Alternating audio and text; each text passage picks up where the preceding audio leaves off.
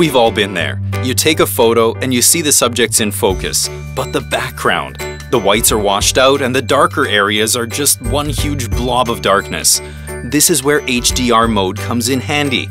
But what exactly is HDR? Let's find out, shall we? HDR, or high dynamic range, makes your lights lighter and the darks darker, in a good way.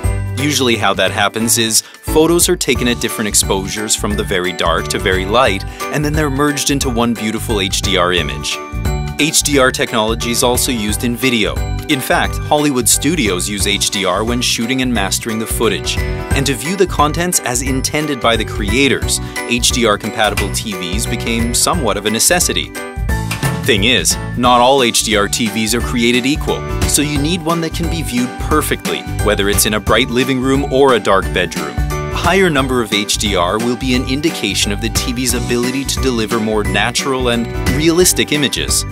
For example, conventional TVs have brightness levels in the range of 0.01 to 100 nits, but Samsung SUHD TVs with HDR 1000 have a peak brightness of 1000 nits, meaning the bright parts of an image would actually be much brighter, while the dark parts would be much darker, which make for incredibly realistic videos. SUHD TVs also employ a technology called ultra black that absorbs light. So even in a bright living room, you'll no longer see a reflection of your surroundings on the screen. From the birds in the clouds on a sunny day to little creatures hidden in the darkness, that's what HDR 1000 is all about. See the world as it should be seen. This is TV. Samsung SUHD TV.